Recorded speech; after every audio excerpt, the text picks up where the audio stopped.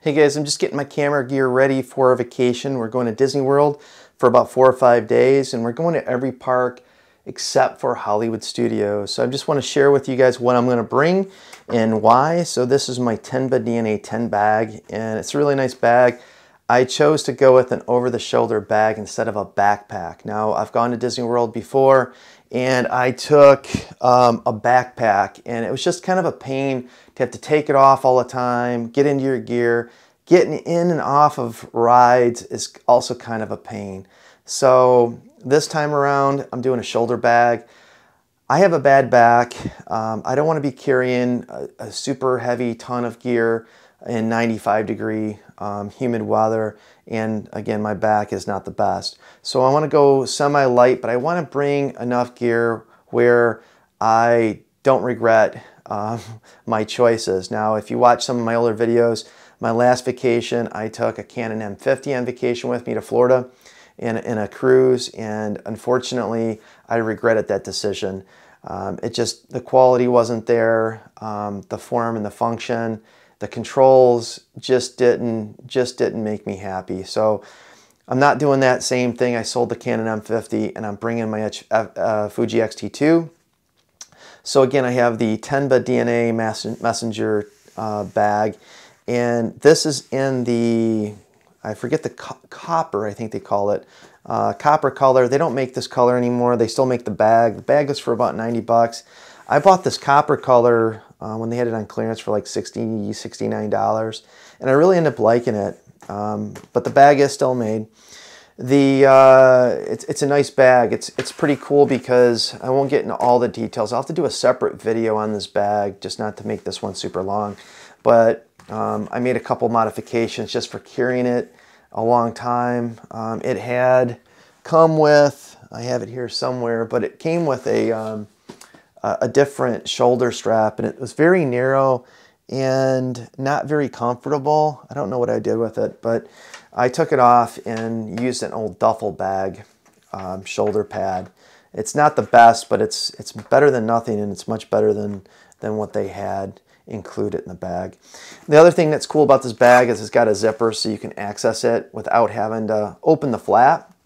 Really cool, and it's got a flap. This is water resistant, not waterproof. It does have a bag in the side there. I have it stowed away in case it totally rains crazy and you want it completely waterproof.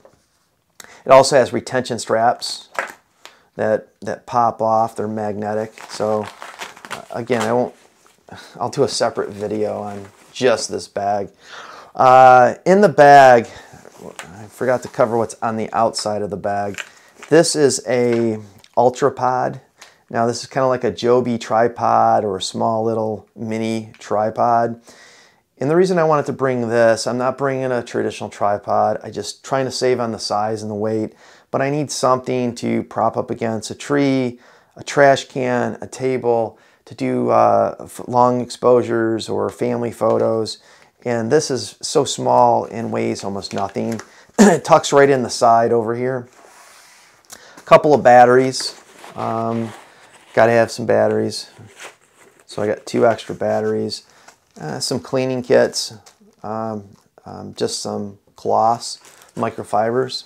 And in here I just have the cover for the bag. I'm bringing the Fuji X-T2 with the 1855. I don't have the lens hood on. I do have a B&H filter, and the reason is because when I'm switching lenses, it just becomes a pain. So I'm trying to make it easy and really easy and light. So that's what I have, the 1855. Optical stabilization, great for video, especially at the wider 18 millimeter focal length. So I'll be shooting some video for family photo or family video. Never leave home without it. Zoom Mini. This is for Fuji. I usually just, not bringing a trigger, I'll just run this right on the camera. And I am also bringing 2 additional lenses. So I am bringing the 12 millimeter Samyang. This is an f2 lens. It's a small wide angle lens. It's a manual lens, but it's great. It's sharp. The color on it is great, and it's small. The 1855, the 18 millimeter focal length and a crop sensor It's just not wide enough in many cases. If it was 16, I'd probably reconsider the decision, but at 18, you got to have something wider. And I use this focal length 12 millimeter a lot when I'm on vacation. Hotel rooms, just generally a lot of different purposes for the 12 millimeter. Also, the way I have my bag configured, it could actually carry an additional lens. So if I wanted to, I could put the lens back. I could take this flash, shove it on the side here because it'll fit if I shove the bag down a little bit, and I could put another lens on top and have a 3 lens plus the camera lens configuration. So pull that back out. I have some CTO gels for my flash, and I have the 3 different colors from light to the darkest, and these simply attach. I have a rubber band in here as well on the Zoom Mini. Now this will fit a full-size flash, but on the Zoom Mini they fit as well.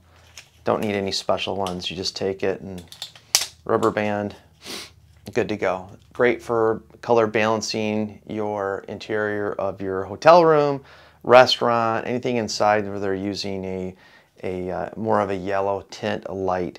You can match your flash up to it. If not, it's very difficult in post. So I do bring these. Again, they're small, lightweight, almost take up no extra space. And a couple spare SD cards. I don't usually run out. In the camera, I have 2 64 gigabytes, and my spares are a 64 and a 32. And that's even with shooting video. And I shoot JPEG, RAW, and video, and I usually don't run out of the 64 megabit cards. But if I do, you got to have a couple spares. I also have some of these wiping clears. These are by Flens, but the other brands are fine as well. These are just nothing more than lens cleaners. Great for sunglasses, glasses, lenses for your camera if they get really bad. Good to have a couple of those in there as well. The other thing I have is 35 millimeter f2. Now this is a small, lightweight lens, but great for portraits. It's an f2, so it lets quite a bit of light in if I'm taking something at night. And I haven't used this a lot when I first bought it, and I'm really starting to warm up to it and love the 35 millimeter focal length. And it's so small and lightweight. I created this little flap. But when you do that, if you have a compartment, I always recommend that you have a compartment large enough to be able to do a lens swap. So if I'm swapping the 18-55 for the 35, make sure the lens fits. I did. The 18-55 will work or will fit in there. And the reason I have a little camera bag insert, and that's more of a strapping, just so that, as you can see, that there's this indentation relief from the body to the lens. And if I didn't have anything, it's going to sit kind of weird. This just allows the camera to sit nice and flat, so when I grab it, it has some kind of support. The other thing that I'm bringing, again small and lightweight, is this little microphone. Fell off. This is a ETM001 microphone. It's a very small microphone, but it actually sounds very, very good. It comes with a little foam cover, and it just fell off when I was grabbing all that stuff out. And with the Fuji, it's got a little microphone slot, so I'm just going to plug it in there. If I'm doing video and I want some decent audio, I'm just going to pop it in there. I'm not going to take any kind of, shotgun microphone or anything like that. I'm just going to rock it like that, pop it off, and if I need to stick this back in the bag, I made this little perch out of Velcro. I can just set it here and then Velcro over it just so it doesn't fall out and I lose it. And it goes for about 20 or 30 bucks from Amazon, and it works very well. The sound quality, it's nice especially for the size. I mean, it's tiny. So Here's some other camera related items that I do bring on vacation with me, but I don't carry in my camera bag. So these are more items that I keep in the hotel room so that I have with me on vacation, but not necessarily on my person when I'm walking around. Camera sensor cleaner. I bring a little jar of the cleaner itself and 2 of the swipes or swabs. Put it in a Ziploc just in case it leaks. It usually doesn't have a problem, but you never know. A little mini blower, rocket blower. This is great for cleaning my lenses, and when I get back to the hotel room, I'll dust them off. And the sensor cleaner, I only use if I need it. If I realize I have a spot on my sensor that happened once on vacation, you got to have a way to clean it. I carry the Fuji charger, and you know, you can charge it via the camera, but I always bring the charger. And also the charger for AA's and AA's. AA's not really camera oriented. I use it for my headphones, but I always have 2 spare batteries of AA's and a charger so that my flash, it takes 2 AA's. I can just swap them out every time I'm back to the hotel room. I don't even carry spare batteries for my flash in the bag.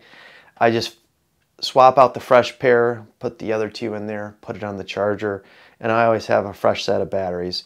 So I keep this in my, again, I call it electronic bag. I have phone chargers, scales, speakers, shaving stuff, but I also carry a brush, again, just to do some cleaning maintenance if needed when I get back to the room. Carry some extra of these cleansing wipes. I just usually restock my bag. That's what the purpose of that is. And then I have my SD card reader for my iPad and iPhone in order to transfer pictures. This is a must-have if you're a iPhone, iPad user, and I think that's about it. So this is what I'm taking to Disney World. I hope it helps people out if you're getting ready to go on vacation, and I'll give you an update when I get back on what I wish I would have done different as far as bringing gear. But if you have any questions or like to leave comments, please do so below. Thanks for watching. Bye.